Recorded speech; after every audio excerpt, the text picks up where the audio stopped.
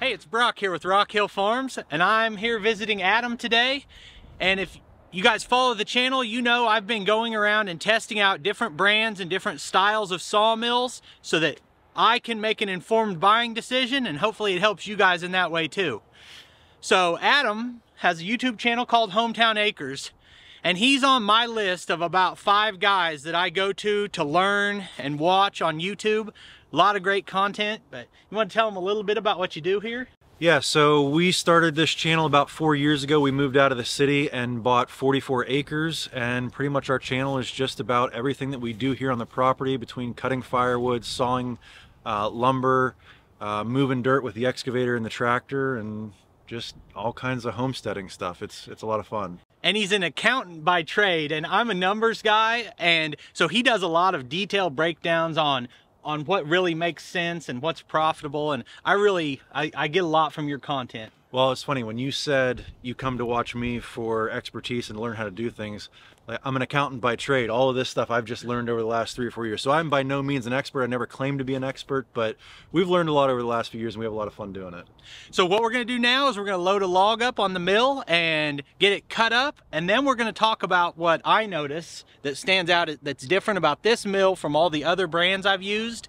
And then we're gonna get your thoughts as a longtime user. Yeah, we've had this mill for probably about 2 years now, so I can give you a pretty good idea. And if I didn't say it at the beginning, the brand is Easy Boardwalk, and it is the 40, so it can cut 40-inch logs with like a 30-some-inch throat on it. It's got a 32-inch throat, and what that means is if you're milling dimensional lumber, by the time you take the slabs off of all 4 sides, you can realistically mill a 40-inch log, but if you're doing live edge slabs, you can only do a 32-inch log.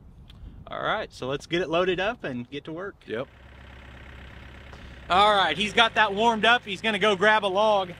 I'm saying all these nice things about Adam, and I do think you ought to go check his channel out. It's great content, but this guy invited me out here, show up, and it's snowing. It's 60 degrees where I live. He could have at least got us some nicer weather.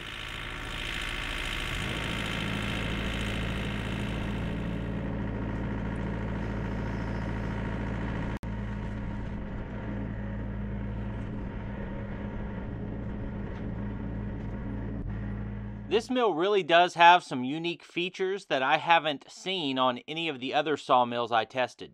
So if you're in the market, make sure to stick around for the full review at the end of the video.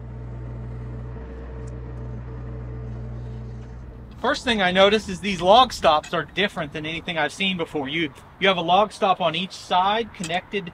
I mean, this is just to retain the log? Or? Yep. Yeah, and I've seen other ones, you have multiple different log stops. You have a short one and a tall one to adjust for the different size logs. On this one, you just pivot it down. So if you've got a short log, you just drop it down. If you've got a tall one, flip it up. I really like that. I think that's a pretty handy feature. And I know other ones, they've got a turnbuckle to tighten it down and pinch against the log. This one here, when you roll it into place, you bring this over, and it's got a clamp on it, and it locks in just like that. All right, that's a nice setup, really. Now, does this have, it does right here, so you've got a jack under this that lets you level a log if your pith is off-centered or something? Correct. That is, I don't think that comes standard on it, but yeah, you lock the jack in, and now you can raise and lower the log. The one thing that's important to note with that is you always have to have the small end on this side, because you can raise it up, but you can't drop it down. So small end on this side, and if you need to adjust to center the log, you use the jack to raise it up. But this one's pretty straight, and we probably won't have to do anything like that. Yeah. That's a pretty good setup right there. Are you gonna run coolant in it today, lubricant for the blade? Yeah, so we used to run diesel fuel, and I know there's other YouTubers that run diesel. The problem with diesel fuel, I've found, is if you've got it putting out too much, it's going to lube the blade really well, but your gloves and the lumber and everything is going to smell like an oil refinery.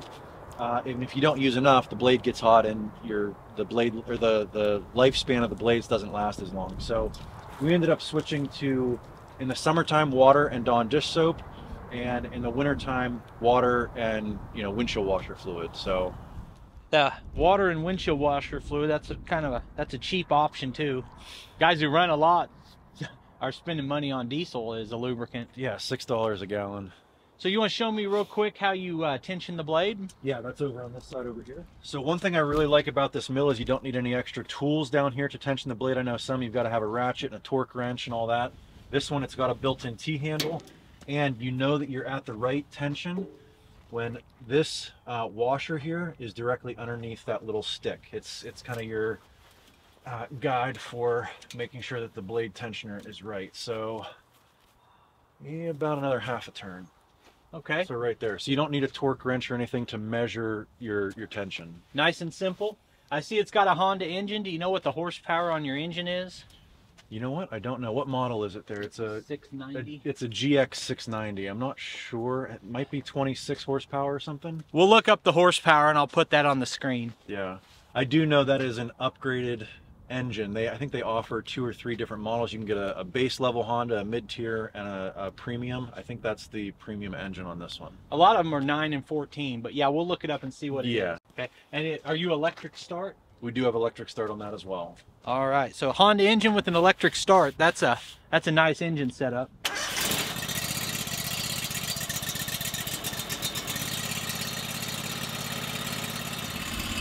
So are you going to do live edge or a cant? I'm going to do a cant. I'm going to cut stuff like that over there. Great. So now what I'll do is I'll come over here and just try to eyeball where I want that first cut to be. 12 inches is about right there. So I think that'd be a good first cut. I know Brock didn't drive all the way from Kansas to Pennsylvania to watch me mill the log, so I'm going to let you mill this. I'll coach you through it though. When I actually came here, I'm not going to tell him, but I came here to tear up a mill. So I just hit the go pedal now and... Yeah. So the one thing I really like about this mill is it's all manual. So literally to adjust your throat, undo this T-handle and slide this out. Look, it's frozen now. There we go. So it literally is just a piece of square tubing inside another piece of square tubing, and it's adjustable. So you set it so that it'll slide through the log without hitting anything. Tighten this back down. And then to adjust the mill up and down, here's your brake. And that's your crank. So just let go of that. Either crank it up or crank it down. So we measured 12 inches. Go ahead and set that to 12 inches right there. You can see right there's your line. And just drop that down to 12 inches.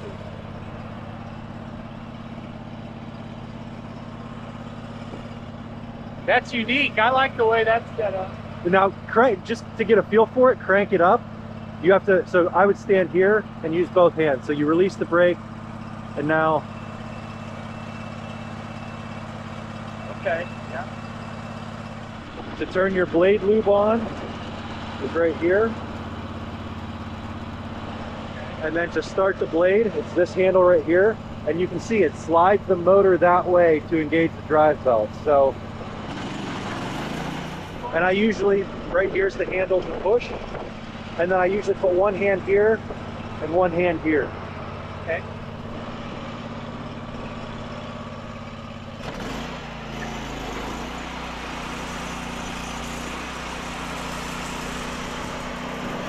There's a handbrake there.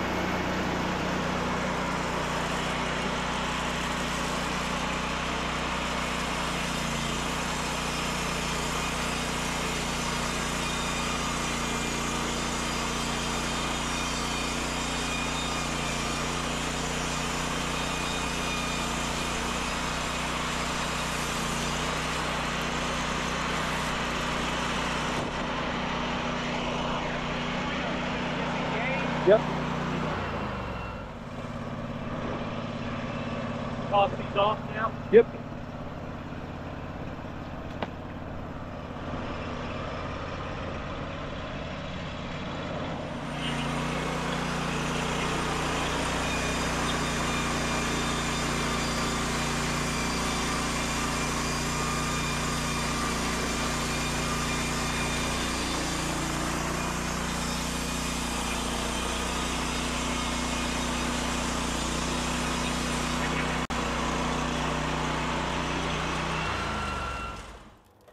So we'll turn this up on its side, have that up flat against those, so that's perfectly 90. We're making a square cant, not live edge, so we're making our 490, turning at 90 degrees and making each cut. So right now, you're going to measure from your base up to, you're kind of almost eyeballing, right, how big the cant can be. And you're measuring up to that point, and then you're setting off your scale based on that number, that measurement. Yep, yeah, so we'll go over and basically on the other side, we'll take our tape measure and measure from the bed rail up to where we've got, you know, clean wood to bark, and we'll set the log to that height there. And hopefully when we come through, it'll just make a nice even cut to clear off the slab and give us a nice square edge. Once again, we've got the smaller end of the log on this side and the ability to raise and lower this side to center the pith. He's checking right now, taking measurements to see if that's necessary. 6.5 on this side and 3.5 on this side. And you're measuring from the base up to the pith?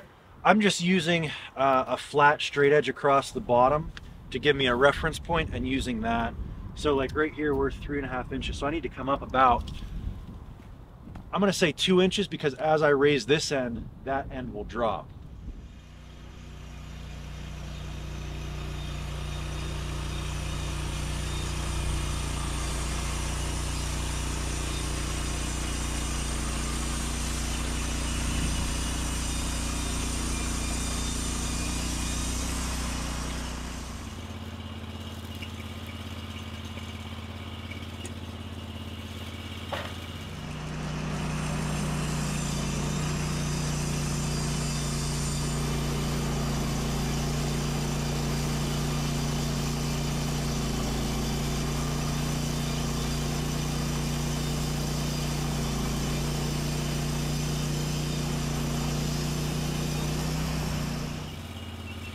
These snow flurries, it's starting to look like sleet. So he's gonna bust out the rest of this log and I'm gonna watch, and then we'll kind of give our thoughts on it. A lot to like about this mill.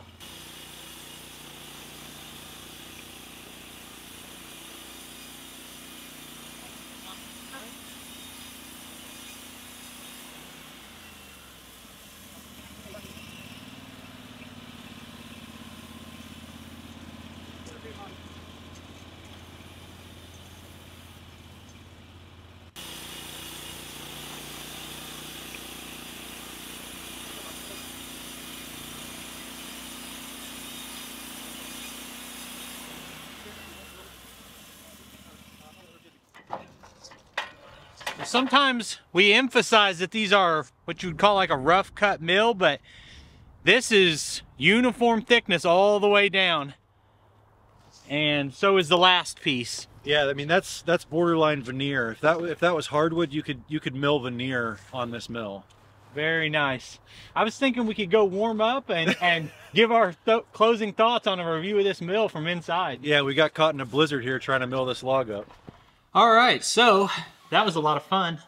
And it was pretty quick too. It didn't take very long, really. That's one thing I notice when I'm milling is, yeah, there's a lot of lumber in big logs, but there's so much manhandling and it's very time consuming to mill the big logs. Those small logs, not a lot of lumber in them, but easy. You can do it by hand, just use a little log turner and you can move from log to log to log very quickly. So I'll give my thoughts on it and then let you give a little bit more expert opinion on it. So some of the things I like, and you can get details on this too, but I've seen your explanation on why that head is angled, so it's not hitting the bark as much, the direction of blade travel. So the head on it is angled very much in the same manner that when you're rocking a chainsaw through a log, it's supposed to help pull on a chainsaw, help pull the chain through the wood. On the sawmill, it's supposed to help pull the blade through the wood. And I don't know if you noticed, but if you have a good sharp blade on the sawmill, which that blade is pretty new, I mean, you can literally push that through the wood with 2 fingers. It just coasts right through the wood. And that is one thing I immediately noticed. That pushed really easy, and it always does make a difference. There's a few different factors. One being the size of the log and the species of wood made that a little easier, but then also you know, how good your bearings and how smooth the track slides. It was very easy to push for being the widest mill that I've ever used. Yeah.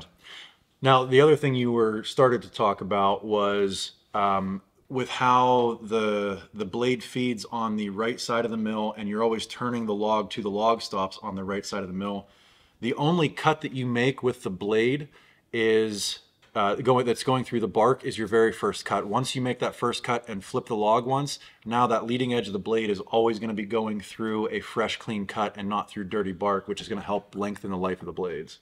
Yeah, and that's the other thing. From any other mill that I've ran, that felt left-handed. Like I was on the opposite side and the stops were on the opposite side. And that's what you're accomplishing there. Yeah, usually the log stops are on the left side of most other mills, whereas on the Easy Boardwalk, they're on the right side of the mill. And that's another takeaway I have from running this. What it felt like was that it's kind of engineered from the ground up by a group of individuals, or, you know, the founder of the company, rather than being like a recreation of the same mill over and over again. To me, it feels like it was made in somebody's garage, which, you know, you can view that as a bad thing. Yeah, Wood-Mizer has all the computerized digital microchips, all that stuff. What I like about it is very simple. I'm not super mechanically inclined. Like I said, I'm an accountant, but I can wrap my head around how that sawmill works. If anything were to break on it, I could go to the auto parts store or whatever, get new bearings, anything like that, and fix it. So when I first saw this sawmill on the channel, I'm already shopping. I'm thinking about what I want. I see Adams. I'm like, it's blue. I've never seen that before. It seems it's kind of spread out and like there's not a lot to it. And I thought Adams got himself like a cheap knockoff sawmill, like a Chinese sawmill. And I didn't know anything about it. And then over time, I've kind of learned a little bit more. But I want to address that more, where it comes from. So it's made in Missouri. It's actually made here in the States. And like I said, they're a very small company. I think I talked to him. They've got a 1-year lead time on the mills right now. So if you do decide to go with that brand, it's going to be a while before you can get it. But they've only got a handful of employees. I think he's told me they do 120 to 150 mills a year is what they can produce with the manpower that they have. But yeah, it's a small American-made business, and like I said, it looks like it's designed out of somebody's garage, and that's what I like about it. Some people that may be a turnoff, but I like that about it. And they're made in Missouri, which is where I grew up, and I now live just across the Kansas line. But the closer to home you get, the more I consider that a selling feature. Yeah. Let's talk about some other functionality things. One, I thought I had heard that Woodland Mills was one of the few sawmills that automatically turns on your lubricant whenever the blade's turning. But I saw there's a very simple mechanical setup that isn't likely to fail in any way that makes this mill do the same thing. Yeah, when you hit the lever on the sawmill to engage the engine and the blade, that lever is also tied to another lever which switches a valve on your blade lube that opens that valve and allows blade lube to trickle onto the blade. So, positives, I noticed simplicity of design, probably ease of maintenance. It's got a good strong Honda engine on it. A lot of things to like, but none of that would be probably I like all those things, but probably what would lead me to buy this is that wider cutting head. Typically what I see in sawmills is if you want to get into something affordable, you're going to have a very narrow width of cut. And as you go up to wider cuts, you get into a more premium mill and it starts having a lot of features that add to the cost. And we know there's $30,000, $40,000, $50,000 sawmills out there, and I don't want to get anywhere in that range. I think if you're in the $3,000 to $4,000 range, which is most entry-level budget sawmills, your width of cut is 22 inches, right? That seems to be pretty standard. Whereas that one is we mentioned before, a 40-inch cut. And I think if you're like me and your your top two priorities by a long shot are cost and width of cut, this might be the best bang for your buck. I've been saying that Woodland Mills, the HM130 Max, gives you a true 30-inch throat at $6,000 to $8,000 range is the cheapest way to get into a wider cut. But this goes way beyond that in cut width, and you're going up in price, but it's not double and triple. Right. So I really thought it was a great mill. Lot to like about it. Yeah, and I know you said you wanted to do your, half-hour review of it, and I've got a 2-year review of it. I've been very happy with it over the last 2 years. So that's all I can say about it. It's simple to use, and we haven't had any problems with it. So that's all we're really looking for, huh? Yeah. So, all right, well, I really appreciate you having me out. That was a lot of fun. We're going to do some more content. We're going to have another video on Adam's channel where we're going into another topic, and then we're going to do some more videos from my channel here. So make sure to check the rest of those out. Subscribe to Hometown Acres if you like Adam. Yeah, thank you guys. We appreciate it, and we'll see you on the next one.